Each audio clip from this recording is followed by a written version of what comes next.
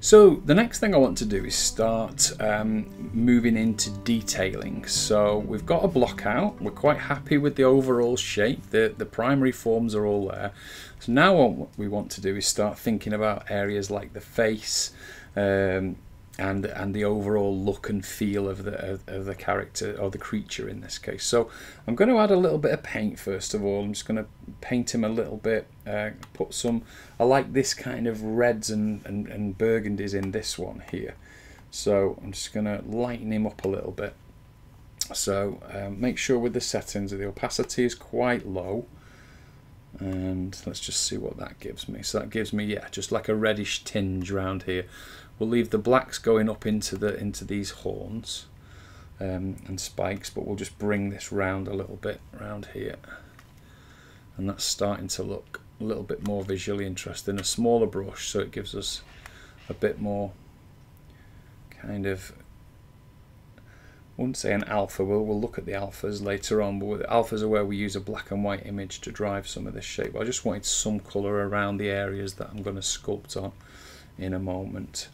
And then around the edge we're going to go quite light, so I'm going to define something like this sort of edge here. So you can see me coming around here, and I'll put this line up over the top like this, and then I'm going to use that to sculpt too.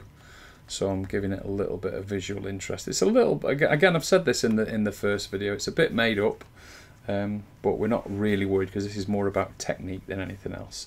So let's go and have a look at clay build up again, and we'll go right in this time, and we'll just start adding some nice visual interest. So I'm going to build up something that looks like there's some interest going into this horn here, like so. And then as I've done it, I'm going to smooth it back straight away. So you can see this. I'm looking at here where there's some I wouldn't say ridges, more like striations going out into the front of this horn, and then I'll smooth them back right into the eye. You can see there now, it's just giving us that interest. We're going to give it something like an eye in here, like so. And if we've done the eye now, we'll go around it and just give it a bit more of a frame. We'll leave that indent in there. That's around there. Bear in mind it's an insect eye, so it's not like our eye at all. So that's close enough there. And now I want to bring this sort of shell around here like this, the ridge of the head, like around here, like so. And then I'm going to bring that right to the front like that, and then smooth that back behind it like so. And you can see just with this little bit of surface detailing, which isn't really surface detailing at the moment, we're still doing what I'd call secondary forms here, but it's giving us something that starts to look a bit more eye-catching. It looks a little bit more like the real world because it's got imperfections in it, and anything where we can start adding these kind of little bits of little bits of area that will catch the light. So if I zoom out now, straight away, just with that little bit of sculpting, you can see that it's given us a little bit of visual interest that the light is falling on. So that's quite useful. And we're going to come round here underneath, and he's got some mouth parts underneath which we're not going to be able to go and research. I haven't got enough time to really research, so I just want to suggest that there's mouth parts, mandibles going on down here. So I'll do something like this, and we'll leave that to the imagination underneath. And it's a 3D print that we're aiming for, so you're not going to be seeing underneath too much anyway. So we'll get an idea that there's a mandible coming down here, like so. And then that will catch that from the side, so we'll be able to see that from the side quite well. Smooth that down a bit, and then here we go around here now. Let's bring this up here.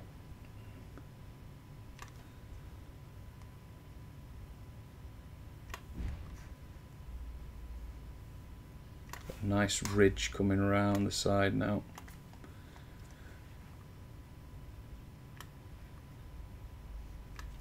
All the way up the back.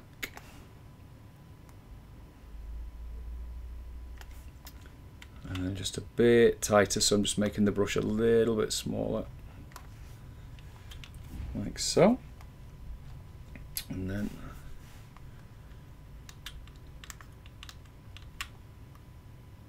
a bit more volume on the neck.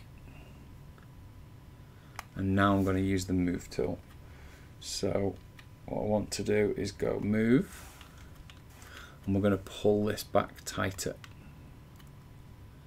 like so. And because we're pulling it tighter there, it will tighten up this kind of like where the helmet or the back of the head, and it looks like a helmet, will be, you know, it will go over the top of this carapace, and that's really going to help us, because it basically covers up something, which means it catches light and gives us that shading that we like, and, you know, gives us the visual interest that we keep talking about.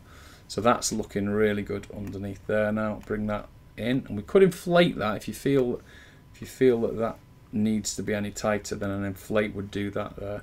And now we've come right to this front, and we'll bring this looks almost like a forehead down now, and there we go. So that's definitely looking a little bit more how we would want it. So let's just go in and use the move tool again now, and just put some finishing touches in here. So a bit sharper on that point there, a bit further out on this one here, like so. Same up here. Just smooth it down with a small brush, and it shouldn't cause any problems. And I don't mind that being a bit jagged there anyway, because it's right at the tip. And this one we'll do the same here. We'll just bring this one down and smooth it down to get the you know, the amount of polygons we need to make it sharp, like that. And that curve is nice there. So we got that right early on, so I was quite happy with that right from the start. Now let's just go back and paint with black and a low opacity all around this eye socket here, because I think this should really be dark round underneath this, and I think that should go right to black on the tips.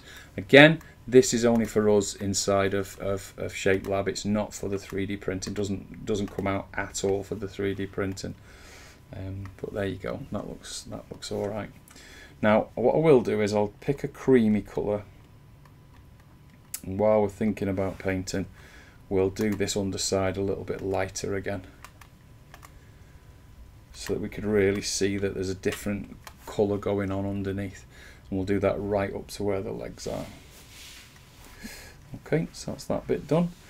So we'll just colour pick that orange. So you use the colour picker, and you pick that wherever you want. So you've got the orange selected, and then back to clay build up, and we'll come round here now, and we'll build this edge up here a little bit, just above the legs. So you can build it up and smooth it down in sort of like stroke after stroke. So build it up, smooth it down, build it up over those legs, and then smooth it down. And that's working really well. Bit of an error there for some reason. It's a bit weird. So that looks good. And then let's just make sure that there's a nice crease going all the way down the back to the bottom of the carapace here, like so. And that will come round and meet down here, that ridge that we've just done. And I'm putting some more ridges back in, as you can see. And hopefully you can see with the way that this material is showing it, that catches the light quite well. And I'm not going to smooth that down too much. Keep that quite okay there. Now what I have just noticed is I think we could get away with a bit more. I think this could come out like this,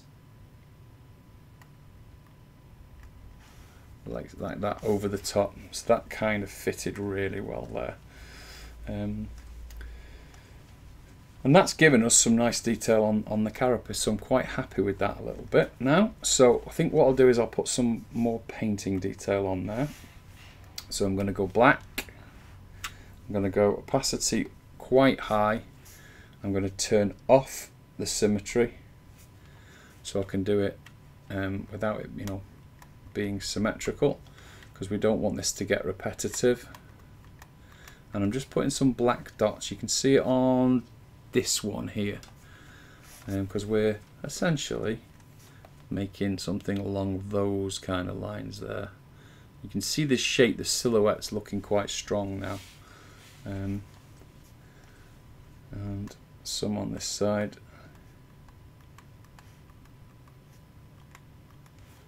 Just randomly putting dots around. Up to the front. Put a few more around the back. Nice small ones now. Bit labour intensive doing dots, so it would be nice to get an alpha to do these, but then it looks less predictable when you do it by hand. A few at a time like this. If you're doing lots and lots of them, you would probably want to come up with another solution. And there we go. Let's go back to the move tool, and I'm just going to close down this carapace a little bit. So this is like the fold where the wings are. Don't forget to turn symmetry back on, as I just didn't. So bring it in.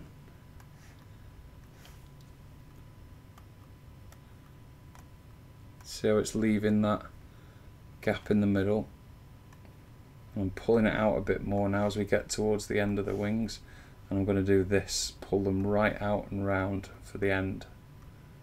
So that's slightly different than we had it, and then just smooth that a bit there. So that looks better from the back. And now the last thing I want to do from a detailing point of view is just put a bit more detailing underneath. So I'm going to go back to the clay build up. I want, before we do that with the paint, I want to colour pick the underneath. Then back to our clay build up again. And let's just make sure there's plenty of volume underneath where the arm's going to be. Because we're 3D printing it, I want to make sure there's no weakness in any of the the joints or anywhere where the limbs are going to be. We just need to make sure that there's plenty of geometry around it there, and we can make up the carapace anyway. I don't know what it's called. The underneath bit. The carapace is the top. So the belly, the underside. This is the bit I don't like on cockroaches. It always looks a bit nasty. There we go. Looks like a little chest actually, so it's probably not accurate, but it'll be fine for what we want. So that's all looking good now. So now what we might want to do is just go along with pinch and crease. So what we've done so far is all building things up. So the pinch and crease is going to give us little marks in the surface like this. So let me show you somewhere. Let's go here. It's just giving us a little bit of surface detail, so I'll up the strength so you can really see it. There we go.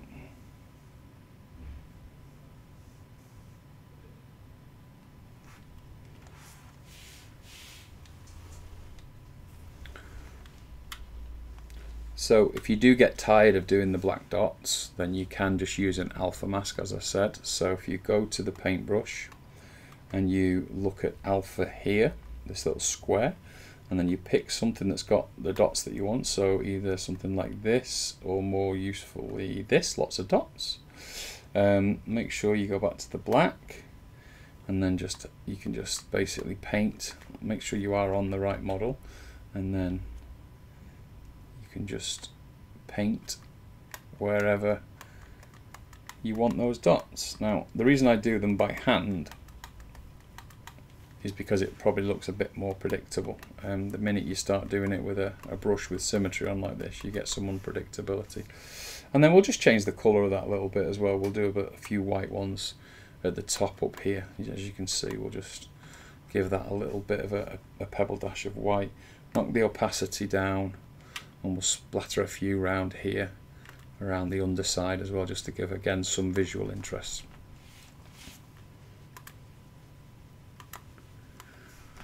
And there you go. So that's a detail pass done. So now let's export this, and then we'll have a look at it ready for 3D print. So we're going to export it by going here, and we'll go export, and we're just going to name it. We'll call it, well, first of all we'll choose OBJ because that's the standard that I quite like to use. We'll come up to naming. We've already got print 8 here saved, so we'll go backspace and we'll call it 9, so Beetle all on print 9, and we'll save it as an OBJ and export that, and then we can go and have a look at that file in another program like ZBrush.